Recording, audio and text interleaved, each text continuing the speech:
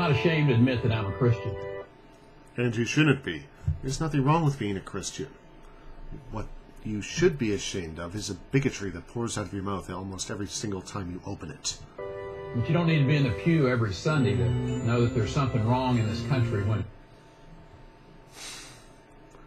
I know a lot of people who spend time in pews on Sunday who don't think that any of the stuff that you're going to mention constitutes a problem that America has to worry about.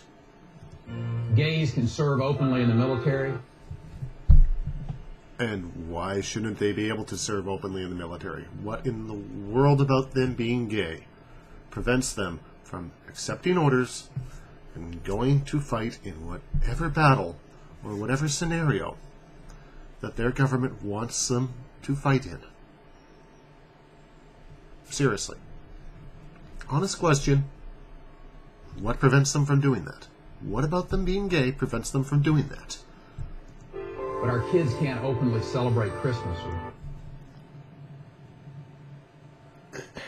Has he even left his campaign headquarters to look around and notice all the people who are celebrating Christmas? I have. There are tons of people around celebrating Christmas. I've seen carolers already. Pray in school.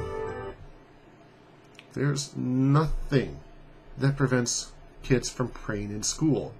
What is prevented is them being forced to pray in school or forcing others to pray in school. As president, I'll end Obama's war on religion. What war on religion? Obama's a Christian, and he's met with many religious leaders in his time in office. And I'll fight against liberal attacks on our religious heritage. What liberal attacks on your religious heritage? Faith made America strong. No. People helping people made America strong. It can make her strong again. No. People helping people will make America strong again. I'm Rick Perry, and I approve this message. I'm Firefly 404. And Rick Perry, not only did you leave Texas in an absolutely atrocious state, but you, sir, are a bigot.